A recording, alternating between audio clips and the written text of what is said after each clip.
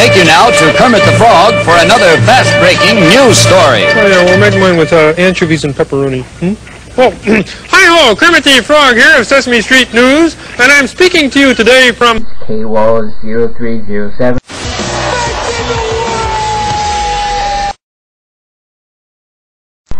Gleek, he's the annoying little stupid monkey from outer space.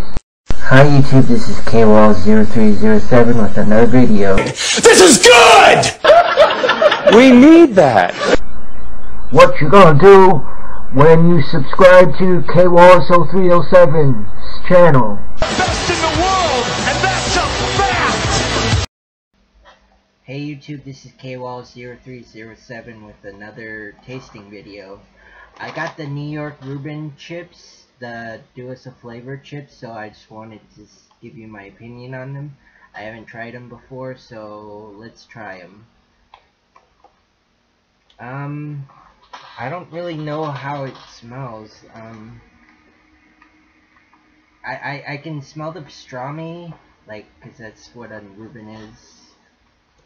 That's all I smell is like the corned beef. I don't know what makes New York Reuben special, so I don't understand that. But Reuben sandwiches are usually roast the corned beef on rye bread, and usually sauerkraut and Thousand Island. So let's try these.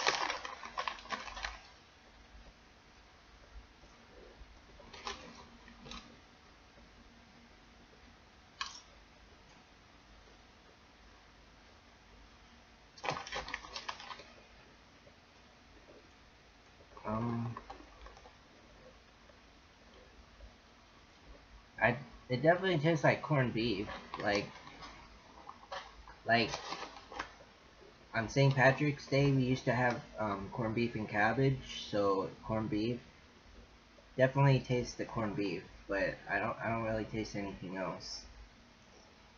I don't taste any Thousand Island. I don't taste rye bread, because I don't really like rye bread, so I would know what rye bread if it was in here. I just corned beef. I mean, it's not the worst chips I've ever had, but I don't really care for them. I like the biscuits and gravy ones better, but these ones are okay. I don't really like them. I don't hate them.